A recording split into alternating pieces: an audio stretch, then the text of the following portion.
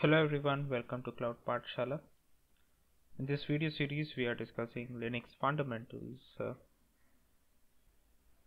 Today we would be continuing our video series on the basic Linux commands, and this is part 3 of the video, wherein we would be discussing various Linux commands like cat, cp, move and ls.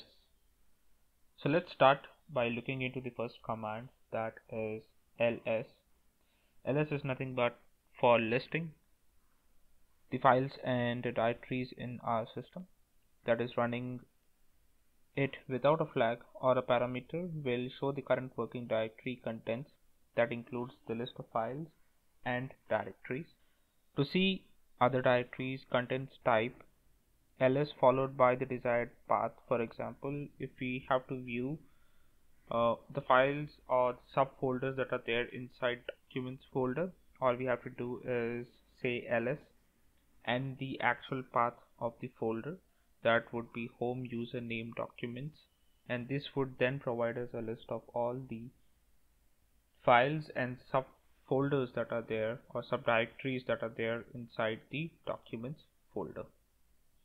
Some other options that we can also use with the ls command is ls-r, which would list all the files in the subdirectory. ls-a would show even the hidden files that are available in the directory. That is, any file or any folder that is starting with a dot in Linux is a hidden file or a directory. ls-lh would show the file size in an easily readable format such as MBs, GBs and terabytes. So these are the various options that we have in ls. So the first command that we would be looking into is the ls command. For this I would be logging into my Ubuntu machine. Once that I've logged into the Ubuntu machine, I clear the screen, and the first command that we were looking at is ls. If you see that I have a bunch of files and folders over here, which stands for the ls. Now what I could do is, if I do ls-l, this would give me a list of all the files and folders that is over here. Now over here this would give me a grid view of the entire thing, wherein if I do an ls-l, this would give me a proper list of the files. Now if you see, though we are getting most of the information related to the files, we don't get the size of the file in a readable format. So what we can always do is click on ls-h, and we would get the details or the size of the file in human readable format, that in this case is megabytes or MB. So this is all we have. What we can also do is, if I do ls-a, so this would give me a list of all the hidden files also. If this is difficult, what we can do is click on ls-la, which would actually give us these hidden files and folders which are available over here. So if you see, Ansible has created a hidden directory inside this home folder, whereas I also have some hidden files named as .profile, .bashrc and other related things with me. So this is the list command that we were discussing. Let's look at the next command. The next command is cat. Cat is nothing but concatenate, or cat is one of the most frequently used Linux commands that you would use on a day-to-day basis. It lists, combines and writes file content to the standard output, that is the terminal. To run the cat command, we typically type cat followed by the file name and its extension. For example, if you have to read a file with file.txt, you would say cat file.txt, and this would give us the content of the file. So this is the most important command that you would definitely be using on multiple occasions in your Linux journey. Some other ways in which you can use the cat command is cat, and you could create a file, that is by giving up an arrow and saying filename.txt. This would actually create a file. Cat filename1, filename2 can be sent into filename3. So what would exactly happen is the content of file 1 and file 2 would be sent into file 3. That is, it merges both file 1 and file 2 and stores the output of that in file 3. What we can also do is, instead of using cat, what I can say is TAC, wherein it would display the content in the reverse order.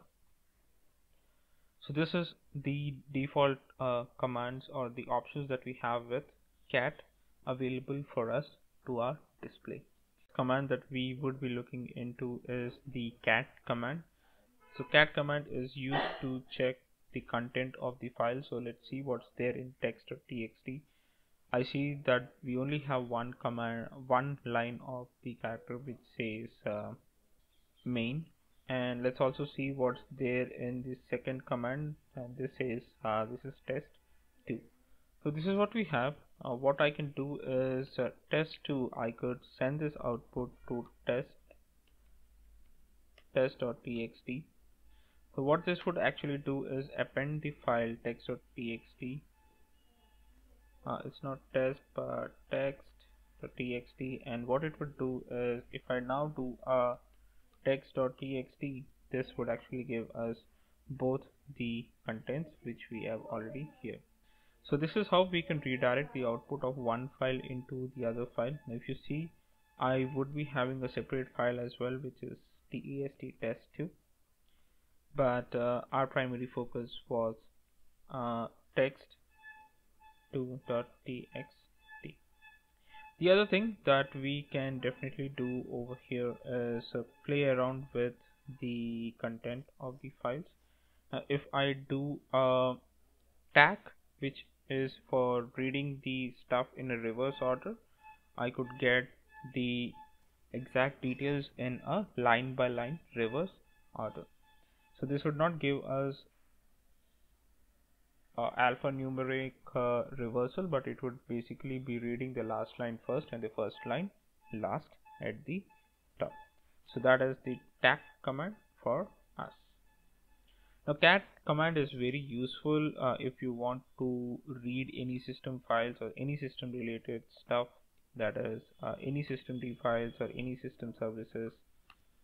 This would be the best command at our disposal to understand the basics of it. If I have to go into the SSD service, which is sshd.service, I definitely would need sudo privileges to read this, so I would go with this, and you would basically be getting the details of the file. So I guess I've given the wrong password, so let's try with punch in the password again and see if I get to read the content of the file. So if you see, this is what the sshd.service file looks like, and this is the content of this file.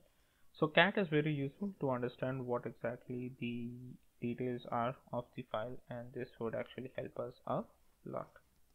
The next command that we would be looking at is copy. To use copy, we use cp command to copy files or directories or their content, and take a look at the following use cases.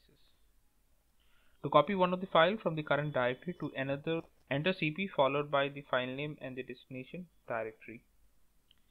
The examples that follow for the cp command are cp, we could give file name and the folder in which we want to copy the file. What we can also do is, if you want to copy multiple files, we could say cp file1, file2, file3 and give the destination where the file has to be copied to. So this would copy all the files into the new directory that we have given.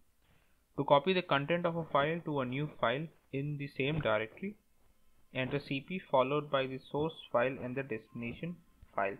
So if you have to copy the details of the content from file 1 into a new file, that is file 2, all you have to do is cp file1.txt to file2.txt. So this would basically copy all the content from one file to the other. What we can also do is, if you have to copy the entire directory, you can pass a flag by saying capital R -R flag before typing the source directory followed by the destination directory. So what we could say is cp -R, we could provide the starting directory, the source directory, and we could provide the final directory to where we want it to be copied to. This is generally used for taking backups of the entire folder structure or the file system.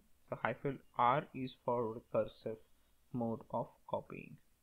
This would allow us to copy both the files and the folders seamlessly. So now let's look at the copy command. Now copy command is very useful if we have to copy files and folders. If I have to copy text.txt into texting.txt, all I have to do is type cp, the source file and the destination file, and this would now copy the file into a new file for me. What I could do is give cat and do this, and this would probably give me the details of the file. If let's see what is the content of my temp directory over here. So if I say temp, you see that I only have 4 files. If you want me to copy texting.txt into the temp folder, all I have to do is type cp, the name of the file, and then the destination folder where I have to copy it, and this should allow me to copy the file over to that location. Now if I look at the content of the file, it would be exactly the same, wherein I would have all the details of the file. Now what we can also do is copy the content, copy the directories itself. Now if you see, cpb10 and cpb labs is actually directories that we have. So I could go into cp labs and actually show you the content of the file. So this is a subdirectory structure. Now if I have to copy the entire folder cpb labs from this location into temp, all I have to do is copy this. Now here you would see that I'm getting a permission denied error. That could probably be because I don't have permissions on the cpb lab folder. So what I can definitely do is say sudo cp -r cp labs, and I could say /temp, and this would actually be requesting and changing all the details. And what I can do is do an ls-l for tmp, and I would get my cp labs over here. The next command that we have is move. Move is almost so similar to that of copy, where in the cp command there is the source file is left as it is, wherein in the move command the file is renamed or moved to a different directory. The primary use of the mv command is to move or rename the files and directories. Additionally, it doesn't reproduce or produce any output upon execution. Simply typing move followed by the file name and the destination directory would do the job, wherein we just have to provide the file name and the destination directory wherein we want to move the file. If you have to move or rename the file, we could also give move file1 and file2, and that would rename the file from 1 to 2. For example, if you want to move the file name.txt to the documents directory, all you have to give is move, provide the name of the file and the destination directory to which it has to be moved. Now it can also be used to rename the files. All we have to do is move mv, the old file name and the new file name, and this would rename the file that we want. The next command that we would be looking into is the move command. So what we can do is, if I have to rename texting dot something into text.txt in the temp directory, all I can do is click on say move the source file to the destination file, and this would rename the file for me from texting to text. Also, if I have to change the name of the folder from CP Labs to CP Labs underscore maybe backup BACK, this would actually change that and give me this folder structure. So this is the move command that we could extensively use if we have to rename the files or rename a file or a folder. These are the commands that we wanted to discuss in today's session, wherein we have discussed basically 4 commands, that is list, copy, move and cat. Along with cat, we have also seen the TAC command, wherein this would be giving us the output in a reverse order. I hope you like this short video. Please like and share the video with your friends and colleagues who are looking to learn Linux from the scratch. If you're not subscribed to the channel and would like to get more future videos like this, I strongly encourage you to subscribe the channel and hit on the bell notification so that you get future videos related to these topics. Thank you so much for watching. Have a great day.